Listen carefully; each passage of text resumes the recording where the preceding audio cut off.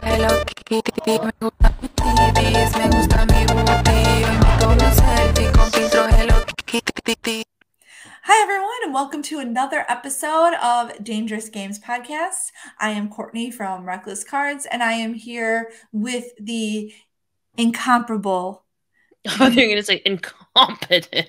confident, no, the incomparable, the beautiful, the enigmatic, the stunning, the perfect, the light of my life, the original Mrs. Breaker, Mrs. Squirts Cards, Sarah. What's up, Sarah? How are you doing, girl? I'm good. How are you, babe? I'm good. I'm good.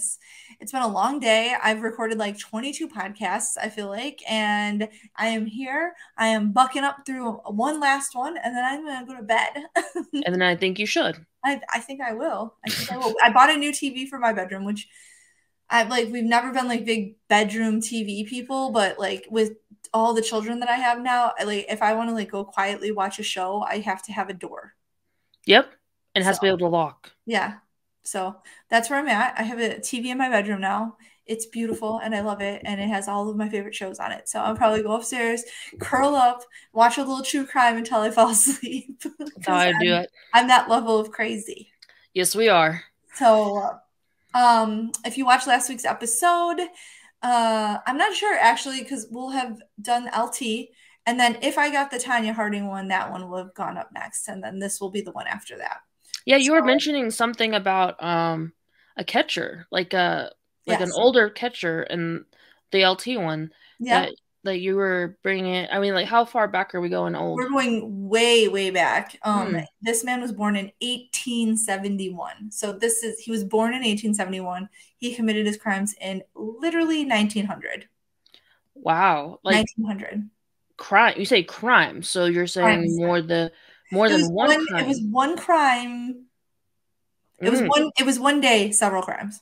Oh, so like a mass murder or like mass murder, something crazy. We are doing this is something that if had this happened in this day and age, it would have been an insane media frenzy. People would have been so shocked. Now it's kind of faded into obscurity. A lot of people haven't heard of this case, which to me is wild because he was a professional baseball player. Now, this was before the formation of the MLB, because if you've been following us, that was formed in 1903. So this is before that in 1900, but we're getting really close. It happened in Boston, and this is like pre-Boston Red Sox even. Oh, so yes. So wow. Yep. We're going to get into it. This is the case of Martin Bergen. Oh, Martin, better known as Marty. Everyone called him Marty. Oh, okay. His brother was actually a professional baseball player as well. Marty doesn't have Marty has cards, but they are so rare. I ordered a picture, like a legitimate picture of him that I'm gonna have, and I'll get it framed and stuff. But his cards are impossible. I might get one of his brothers, Bill Bergen's cards. So at least it's close. Yeah, and it's a relative. And was Bill younger or older? Sorry, I didn't know if you it's his younger brother. Gotcha.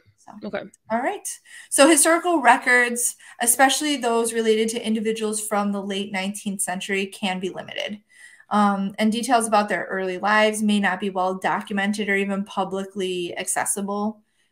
This is the case for Marty. I don't have a ton of information about his younger life, but we know that Marty Bergen was born on October 25th, 1871 in North Brookfield, Massachusetts. So he was a masshole. His parents were Michael and Anne Delaney Bergen. They were Irish immigrants who had arrived in the United States just after the Civil War. Michael made an income for the family by making shoes at a local factory. So he was a shoemaker at a local factory. Martin was the third of 6 children. Six, yes. He had all sisters except for his youngest brother, William Bill. Bill was also an infamous baseball player, but for an entirely different reason than his brother. Bill was a fine defensive catcher, but his dubious claim to fame was that he was offensively inept. Oh. Yeah. No one played in the major leagues as long as Bill Bergen and hit so poorly. Bergen had 3,028 career at-bats, during which he compiled a batting average of .170. Whoa. 516. Oh my God. 3,028 to be clear. He only hit 516 for 3,000 at bats. How do you stay on a team? He's so bad. He was a very, very, very good catcher. So yeah, but that doesn't, like, nowadays that wouldn't fly. Like, even if you're a really good catcher, if you can't hit the dang thing. I don't know. Remember, this is the dead ball era, so maybe they didn't care as much. A record low for it was a record low for players with more than 25,000 plate appearances. Marty, on the other hand, now that was Bill. Marty, who we're talking about today, was and is considered to be one of the greatest defensive catchers of all time. In 1900, Hall of Fame outfielder Jesse Burkett praised Bergen, considering him the best catcher in baseball history. Wow. Marty began his professional baseball career in 1896 with the Boston Beaneaters. The Boston Beaneaters. Oh God, this is gonna be up there with the freaking glove finger thing from Tanya Harding, where there's no. Oh man, Beaneaters. Around 1892. Okay, so we're gonna go back. We're gonna 1882. Okay. So in 1896, he started playing with the Beaneaters. Okay, we're gonna back up a little bit to 1892, and we're gonna talk about Harriet Hattie Gaines. Okay. She was a few years older than Marty, and she moved from New York State to North Brookfield, seeking work at a local shoe factory. Oh. Maybe where his dad works. Maybe. She became a boarder at the home of Rufus and Maria Ingram on Central Street. Okay. So as a boarder, just like somebody, just like basically renting a place. In those days, it was like if somebody owned a house, everybody was like super poor. So you would board with somebody, so you'd like rent a room. Right. So it's like renting nowadays. Yeah. Gotcha. Hattie and Bergen met in Worcester and got married in 1893. After their wedding, they moved into the Ingram home. So he moved in with her, where they were boarding. A few years later, the Bergens bought a small farm known as Snowball Farm on Boynton Street. So isn't that cute? They got married. And Hattie, by all accounts, was beautiful. Like a very beautiful girl. And they bought that house like not far from where Hattie had been boarding with the Ingrams. Okay. This property included a modest 1.5-story house, which became the family's home. The couple had 3 children. Martin Jr. was born around 1894. Florence, born in either 1894 or 1895. I couldn't, like, it was weird. It said different things at different times. So like either they had a baby back to back in the same year, or one like so I'm thinking maybe like December of 94 or January of 95. And Joseph, born in, again, either 96 or 97. It was up there. So young. Yeah. Unfortunately, the exact ages of the children are unclear due to the descriptions, discrepancies in various articles. And again, this is like over 123 years ago. Yeah. And their deaths occurred before the census would be taken. So it was like it was really hard. Like, it's crazy to think that this story is about people that were like around before we even did censuses. That's crazy. I mean, yeah. Like, when did that start? I should look. I'm not sure. I think it was I'll Google it while you'll Google it while you're. According to Mrs. Ingram, Hattie was a pleasant woman, and Bergen was often fussy, and continuously finding fault with his wife. Despite this, though, Hattie seemed to rarely express any discontent with their marriage. So they seemed like pretty happily married. Marty started traveling for the baseball, like for things, and they wanted him to move closer, and Hattie did not want to. So that did cause some conflict for him because, he had this beautiful young wife and his family, and they lived kind of like he was away from them a lot with his work for baseball.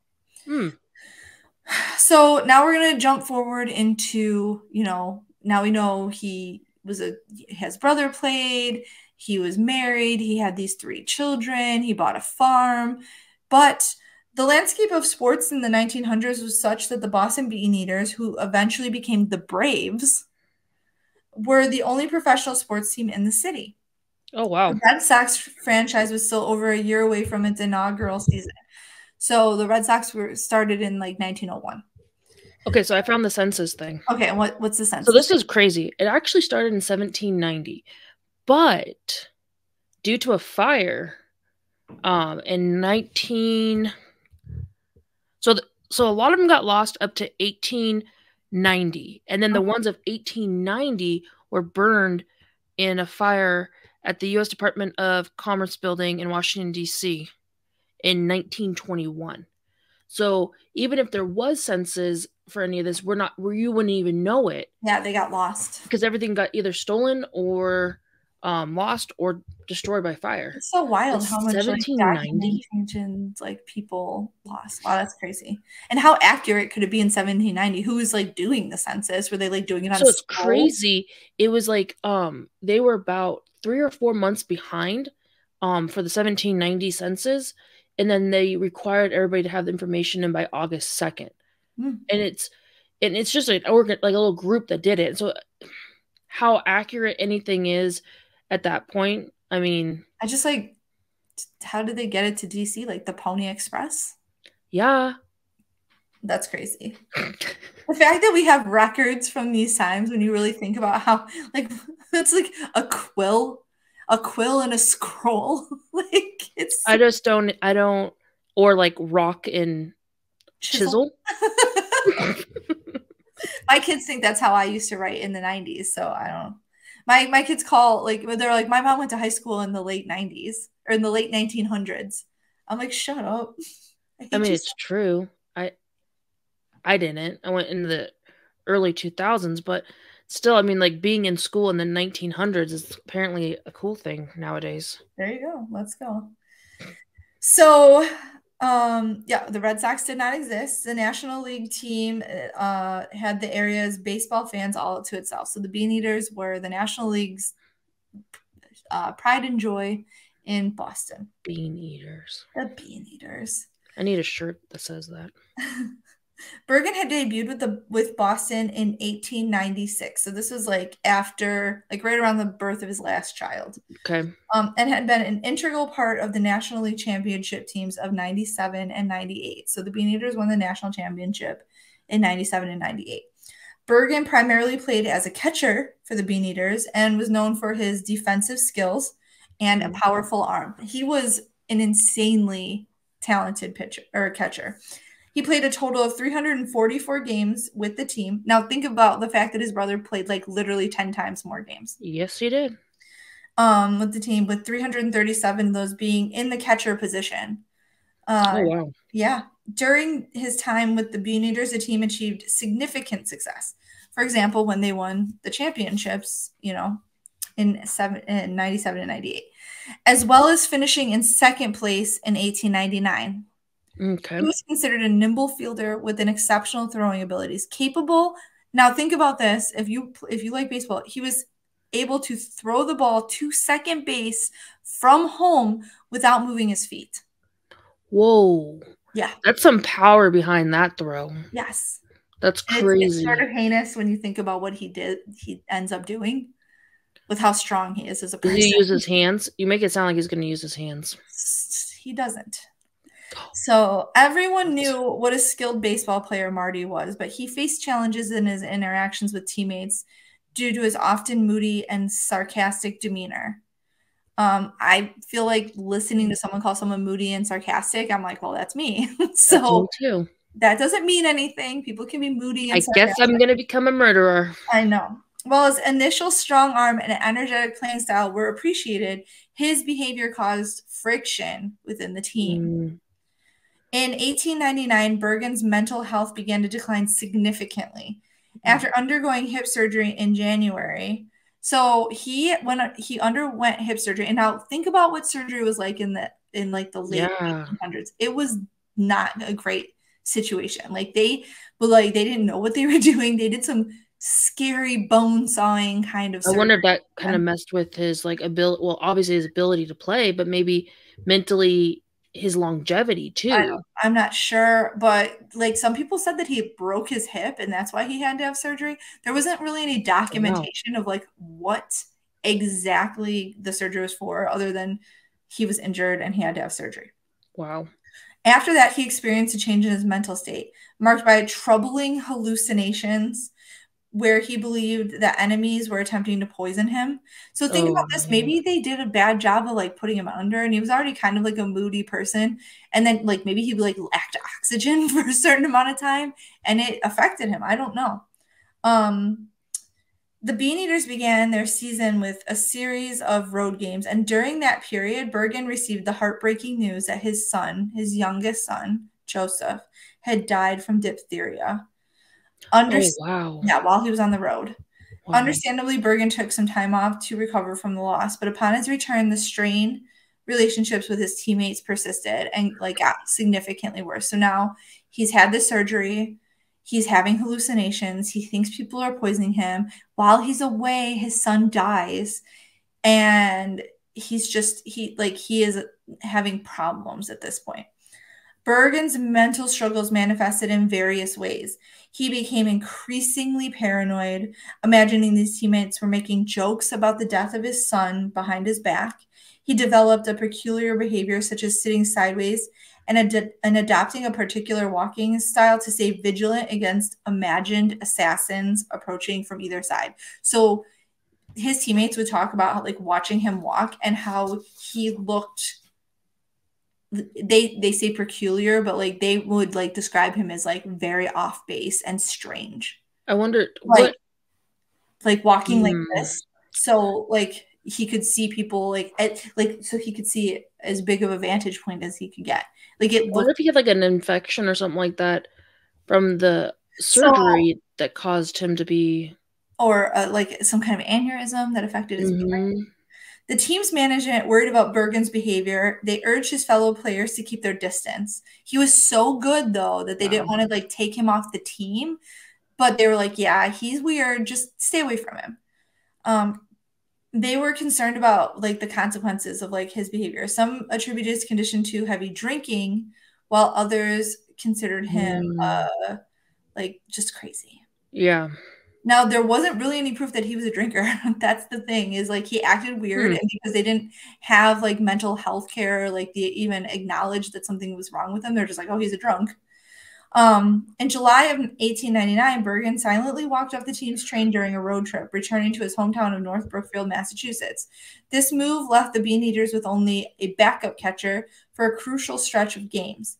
A Boston Globe reporter attempted to persuade Bergen to rejoin the team, but Bergen's complaints about mistreatment from teammates, the lack of time to be with his family, and physical injuries they led to a challenging situation because he was like unhappy. Which all of these sound like reasonable things to be unhappy about, but the challenges with his teammates were just in his head because they were all trying to like just kind of stay away from him, not cause problems. Like maybe like some schizophrenia or something. It's kind of just wait, because people have done like there's a few doctors that like went back and like they like you can't really diagnose someone from the past, but they went over the case and they have some opinions about this. Interesting. Although he eventually rejoined the team, his behavior remained erratic. In September, he disappeared for a few days, showing up unannounced shortly before a game, wearing his catcher's gear and refraining from speaking to anyone. So he just disappeared, and then he shows up before a game all dressed in his gear. By October, Bergen's mental state had deteriorated to the point where he couldn't catch pitches, dodging them as if avoiding an assailant with a knife. So he'd be like he couldn't even do his job anymore. Bergen was aware of his declining mental health, and he sought help from both clergy and physicians. Like he thought he was possessed. He went to the doctor. He did try to get help. Like this is important. He did try a lot of times to get help. But if you don't know what's going on, and back then they didn't have these type of diagnoses that we have now. So like, how do you? I see people and I hear things and I feel this way, but they're gonna look at you like, okay, like I don't know how to treat you because they don't know how to treat that. They did. So, and the other problem with this is that he was very distrustful of prescribed medications. Remember, he thinks everyone's trying to poison him. Correct. Fearing that he feared taking medicine because he thought it would harm him. He refused medication that his wife was trying to give him, believing that it might be poison that was like orchestrated by someone within the National League. Like he was very convinced that they were trying to poison him.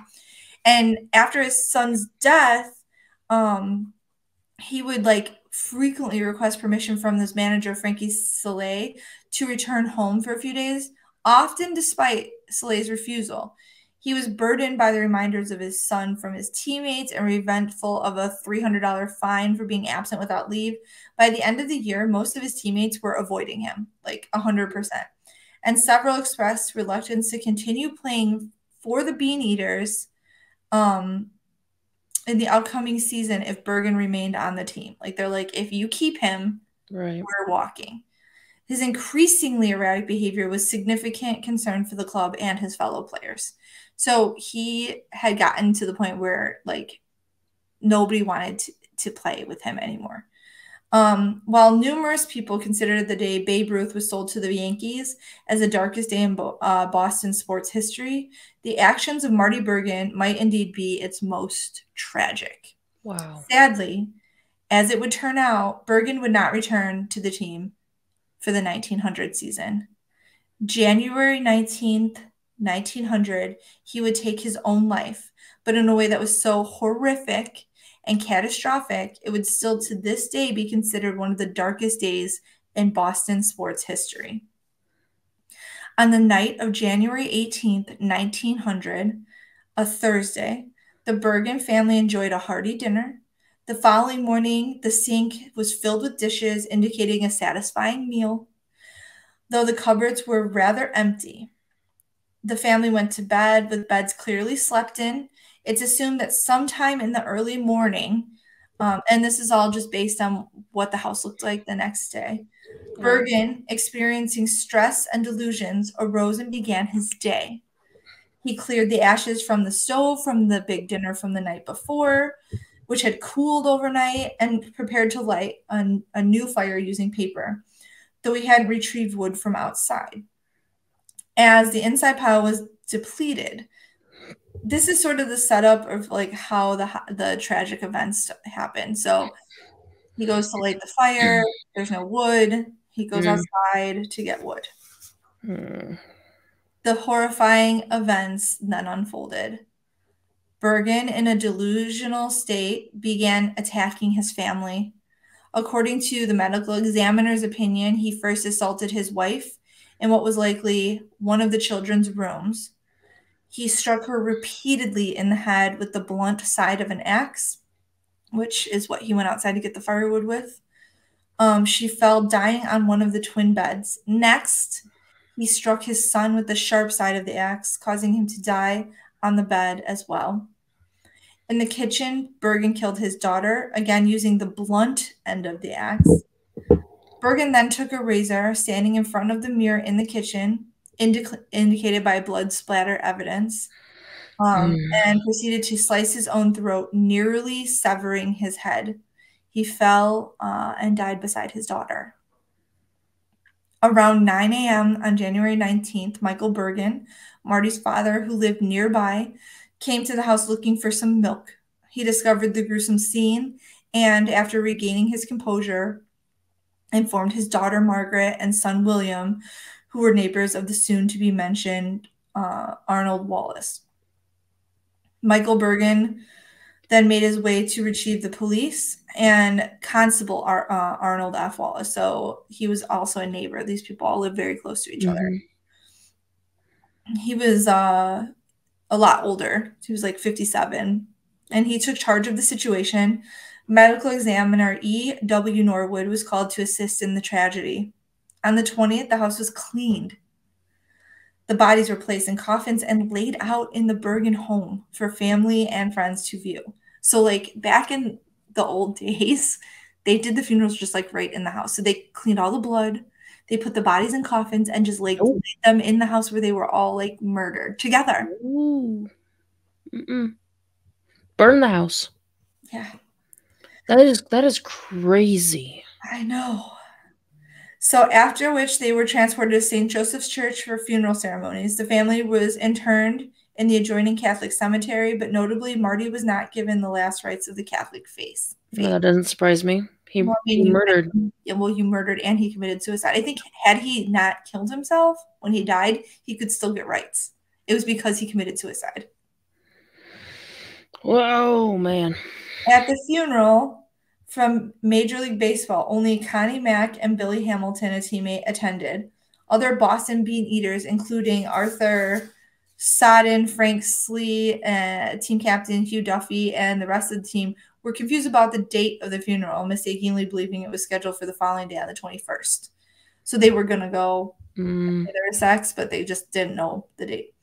Pallbearers for Bergen included a mix of local ball players, friends, and former teammates. So, like, people still showed up for him. His brother was not one of his pallbearers, though.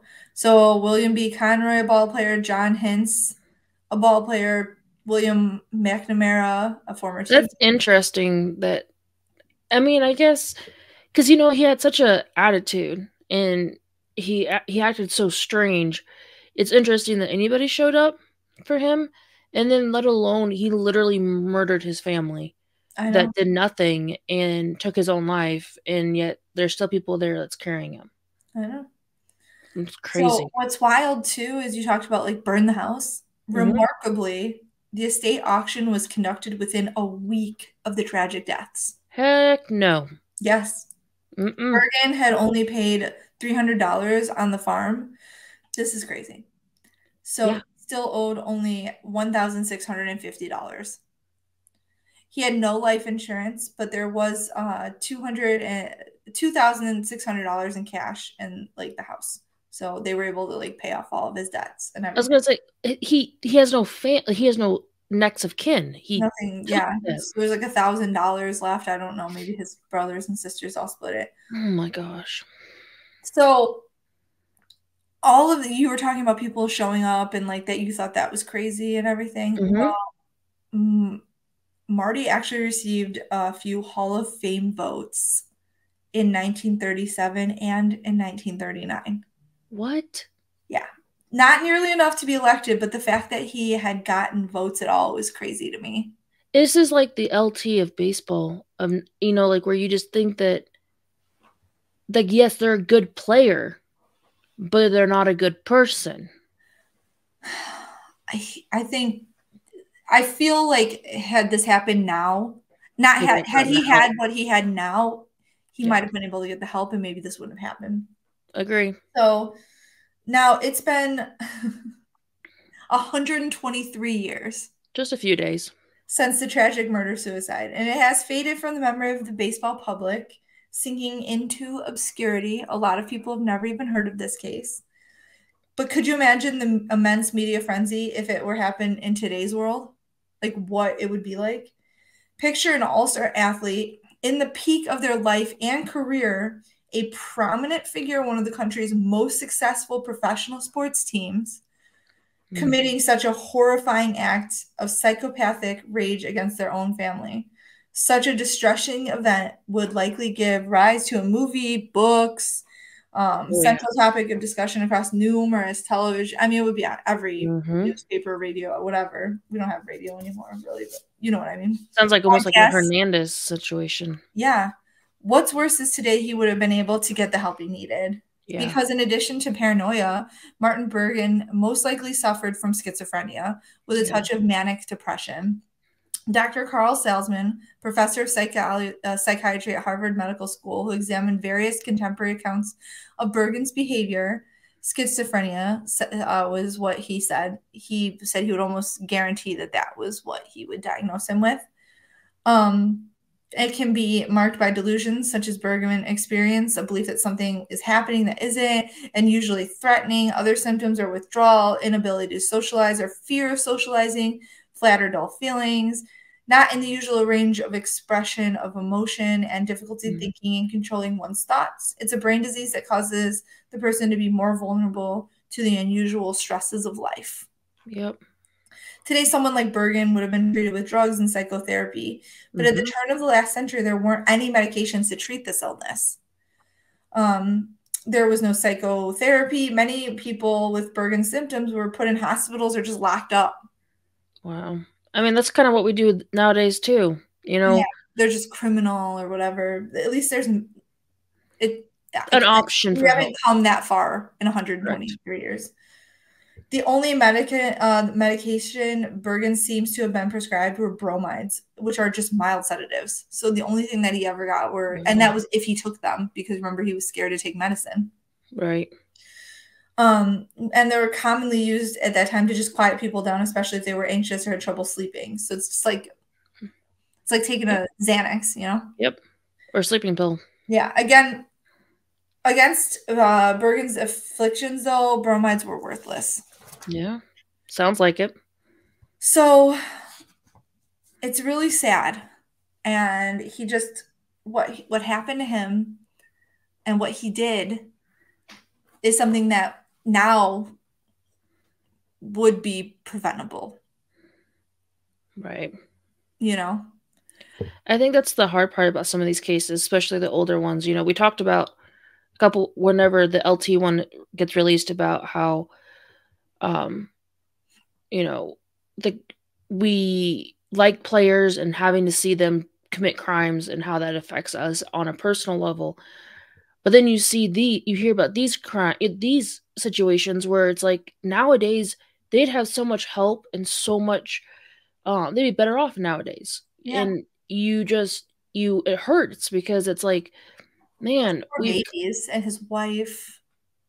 I mean, and like they were already dealing with the situation of a diphtheria back then, and just all these other well-known, easy to take out a family on its own, you know, and it hurts because it's so much stuff can be prevented nowadays that couldn't be 100 years ago, and we've come a long way. It's just not far enough yet. So I did a little research after this because I was curious about the whole family annihilator type situation, like what drives people to kill their whole family and stuff. And actually, there's like a lot of information about it. And so family annihilators are individuals who commit acts of violence that result in the killing of multiple members of their own family, often followed by a suicide, you know, of the perpetrator.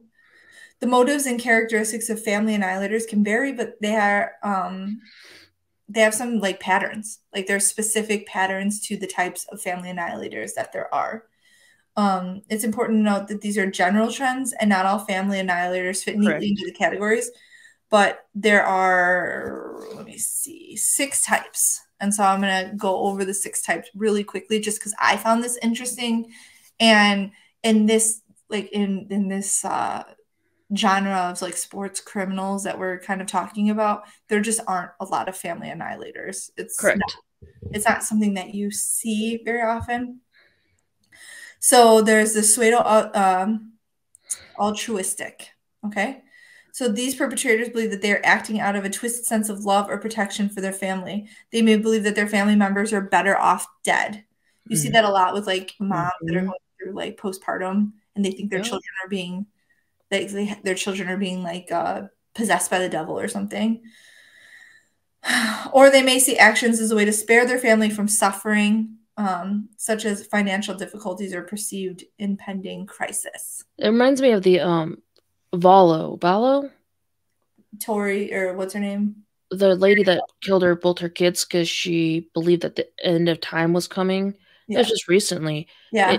It's a lot of brainwashing. It's a lot of man.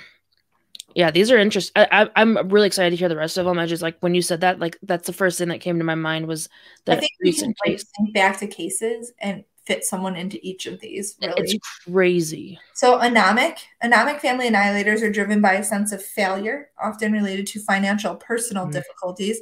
They may perceive their family as a burden. Gotcha. And their act of killing them is seen as a way to escape the pressures and responsibilities they feel. So that would be someone like, what was that guy who killed his wife, his pregnant wife, and his 2 little girls? Yep, in Utah. Chris, yep, I can see him. The 2 little girls and his pregnant wife. Oh my God. Her name was Shannon, and I can't remember. His name was Chris. But yeah, that was definitely In my opinion, he fit. And so some of these are not necessarily they take their lives. This is just a lot of taking out times the families. they're the people who kill their families. Gotcha. It's very often a suicide afterwards, but not necessarily always. Right. Like specifically the anomic ones are the ones that are like they find their family to be a burden, and they just rather than like, you know, just get a divorce, they were like, I'm just gonna kill everyone. Oh my god. So yeah. So paranoid. I think this is Marty. These individuals may suffer from delusions of paranoia, believing that their family is involved in a conspiracy against them. Like he literally said that he was scared his wife was trying to poison him. Or they may fear that their family members will turn against them. The killings are often seen as a way to eliminate a perceived threat. Disappointed. These individuals may have unrealistic expectations for their family, and when they in reality doesn't meet their expectations, they respond with extreme violence. This type is often associated with cases where the perpetrator feels betrayed or rejected. This is like the Lord. If I can't have you, nobody can kind of killers. Yeah, those are the scary ones. I mean, they're all scary, but those ones are really, really scary. So revenge is some family annihilators commit these acts as a form of revenge against a spouse or partner in response to a perceived injustice or betrayal. Their goal may be to cause surviving family members to suffer emotionally. Filicide, suicide. This category includes perpetrators who commit filicide, the killing of one's own child, before or during their own suicide. This type can have a range of motivations, including the belief that the family is better off dead or desire to punish the spouse or partner. So think like Susan Smith. Oh, yeah. Yeah. Man. And I think was it Watts? Oh, yeah. Yeah, Watts was the last name. They're from Colorado. Come to me. They're from Colorado, not Utah, but, you know, something. Like the Western state. Western states. Oh, Lord. It's important to recognize that each case is unique, and there can be a combination of factors contributing to these tragic events. Mental health issues, domestic violence, substance abuse, and other stressors can also play a role in family annihilators' actions. These categories are not exhaustive, but they provide a general framework for understanding the motivations behind such tragic events, and that's based on like all like available research at this time. So I just found that really interesting that there's been enough cases of stuff like this happening that they have like branched it out into like, you know, categories. Crazy. I think the ones that really shocked me are the ones that, and it's always shocked me even before, you know, you bringing it up, but kind of putting all the pieces together, are the ones that murder their family and stay around because they feel like their family is a burden. And it's like, it is so easy to just get divorced and just peace out. But I know that even that's a burden. And then having to take care of the kids is still a burden on them. So like, child support, they just get rid of all of it.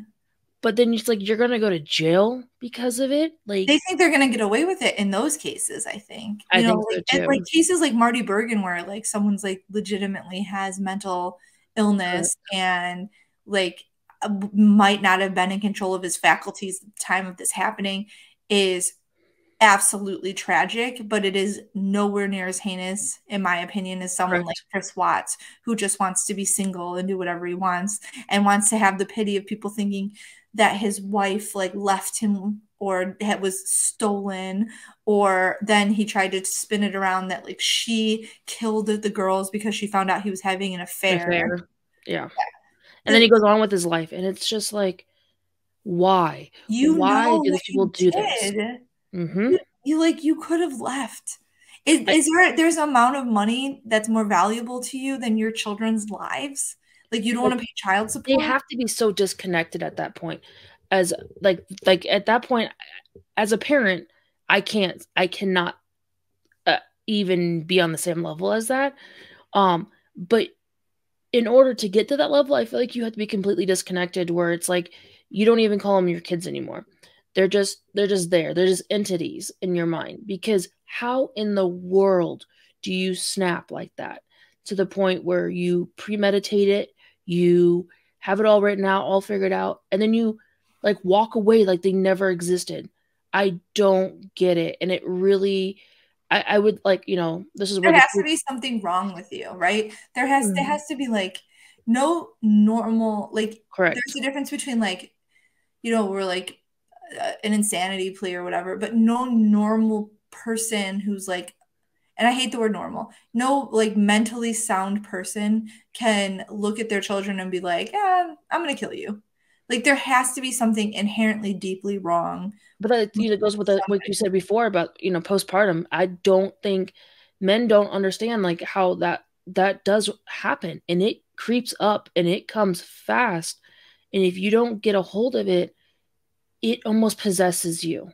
There's a difference between like postpartum depression and postpartum psychosis, and they've proven that. Can you imagine like having like a mental snap as like a mother, doing something horrible like that, and then getting the treatment that you should have gotten, and then coming back around and realizing what you've done? Yep. Yeah. I as a mother, and I there was nights where I got really tired, and you're burnt out, and I've luckily enough was able to see it and was able to tell E like, hey, you need to take the baby for the night. I need a breather. And I think that women now have more resources. And I know this is getting off topic and everything, but it's definitely, you want to talk about something that's scary. That is a very scary situation where women snap. We have a term, family annihilator. Yeah, that's true. Like that's a scary thing that we live in. There's women who have drowned their kids. Yeah. Because of like the unmedicated help that they needed. Yeah. And it could be the fifth child that cracks them. Yeah. But they've taken out families, and it's just it's true. This was a really good one. It brings you back, like you said, it helps you kind of understand other cases. Yeah. And I hope that people can take those type of pinpoints and just like look at the cases and try to maybe figure out which one they are, and maybe have a discussion over it, because like and be able to see it before it happens to prevent it in the future, for sure. Well, I appreciate you guys for sticking with us. We did kind of a couple longer ones last few. So if you like the content, please feel free to like, follow, subscribe, share, leave a comment, leave a review, tell your friends. Everything. Until next time, stay safe, make good choices, and we'll see you. Bye. Bye, guys. Me gusta mi booty, hoy me tomo un selfie con filtro Hello Kitty.